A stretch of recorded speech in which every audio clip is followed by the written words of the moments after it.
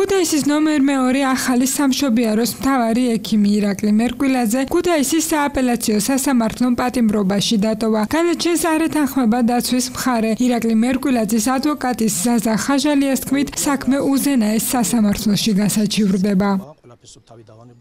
სააპელაციო სასამართლომ დატოვა ძალაში ქუთაისის საქალაქო სასამართლოს გამამტყუნებელი განაჩენი.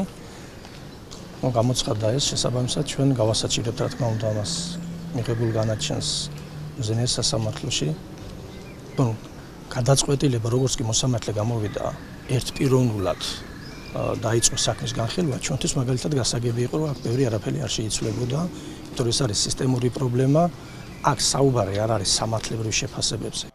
ადვოკატი ამბობს, რომ პროკურატურა ირაკლი მერკვილაძეს ბრალს დებს, რომ მერკვილაძემ, რომელმაც მატინოვას ოპერაცია გაუკეთა, პაციენტის ჯანმრთელობის მდგომარეობა არასათანადოდ შეაფასა, რამაც მისი გარდაცვალება გამოიწვია.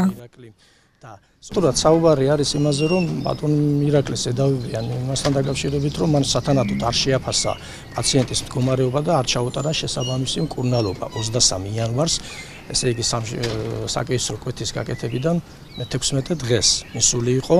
იქ ჩაატარა ყველაფერი ბატონმა ირაკლიმ, გადასხმები გაუკეთა, მკურნალობა შესაბამისი, მაგრამ შემდეგ თვითნებურად დატოვა პაციენტმა სამშობიარო, წავიდა, ამის შემდეგ გადის კიდევ 32 საათი, რომლის განმავლობაშიც ორი სასწრაფო დახმარება იქნა გამოძახებული, რომლებიც თავაზობდნენ მას გადაყვანას საავადმყოფოში და არ დაემორჩილა პაციენტი, მისი მეუღლე, დედაც არ გადაყვა და შემდეგ მესამეც გამოვიძახენ, უკვე ტერმინალურ მდგომარეობაში გადაიყვანეს ქალბატონი.